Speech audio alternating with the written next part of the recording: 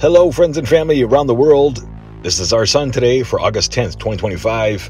Still some active sunspot regions producing moderate M-class solar flares and as well C-class solar flares.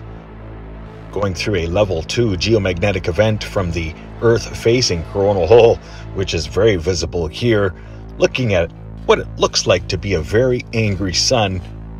During solar cycle 25, the peak of our cycle is now coming down, but we've had multiple coronal holes and plasma filaments to deal with this last little bit. Right now our solar winds are coming in up and over 550 kilometers per second. Multispectrum, still some notable plasma filaments to keep an eye on over the next 48 hours. Here's a look at our sunspot regions in fluid motion, as we've got some doozies coming in on the equatorial plane of our sun.